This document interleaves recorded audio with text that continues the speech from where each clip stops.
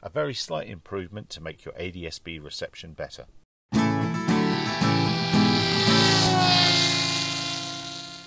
Up there is my homemade Blue Peter bodged antenna for ADS-B, tuned for 1090 megs.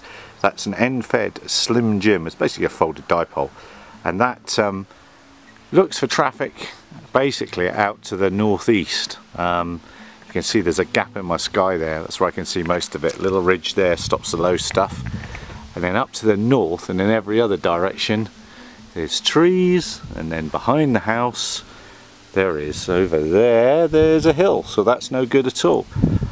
There is another way. If you don't want to faff around making a folded dipole, there's another way to increase the range of the standard antenna that comes with DVB-T sticks, and that's to cut it down into a quarter wave. I'll show you how to do that as well. That's the easiest way to do it, and we'll come back to that quarter wave later because we'll need it for the next project.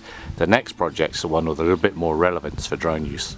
Right, first of all, let's go for the Slim Jim. An excellent antenna. My dad used them in the 70s. He's a radio ham in the UK. Well, my pen's going to run out. And a great website and calculator for these things to go off and look for is one from M0UKD. All measurements now are going to be in centimeters. I'll put a link to that website in the bottom. But basically, a Slim Jim it's a oh, that's a terrible drawing. It's an end-fed folded dipole, and it gives you a little bit of gain, so it's quite good. And you're looking here for a length of 20.1 centimeters.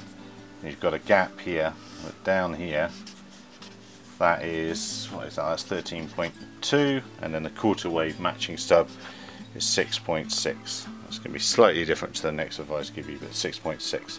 And then your feeder comes in here with the earth side, the outer, going to this side, and then the inner of your coax going to this side. And that's about it. That needs to be about 0.7 millimeters up from the bottom to be matched. Again, we're not transmitting with these antennas, so it's no train smash. It doesn't really matter. If we were transmitting, if we were using this for something else, then we'd spend a little bit of time with it. The other thing that makes this horrible, if we're using TV coax, is it's all wrong anyway. It's the wrong ohms. It's not 50 ohms.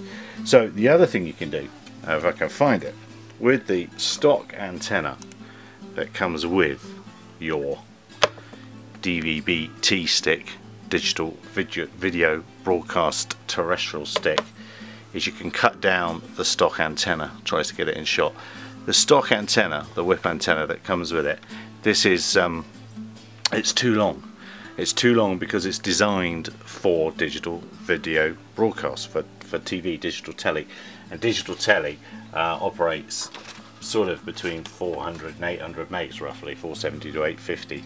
So if you cut this down, we need 1090, so you've got to cut it down. So a good idea is to take that little rubber cap off there and then unscrew that. And what we really want to do is measure from the base of the antenna, because remember, that's part of it, and come up 67 millimeters. And oh look, handily, I seem to have done that right here. And see, this isn't going to be anywhere accurate really. Again, if you're transmitting with it, you would not do it like this. Let's just make sure. As if by magic, there it is. So I kept the little doohickey off the end, the little rubber doohickey off the end. So that pops back on there. Wow, it's almost like a real professional antenna. And then of course it sits back on its base.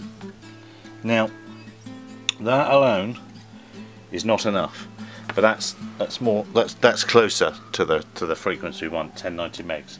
The next thing we're going to do is give it a ground plane. That's not enough of a ground plane at the bottom. And tins aren't made of tin anymore, are they? Or lids, not many lids aren't made of tin. So you can bodge it with some tin foil.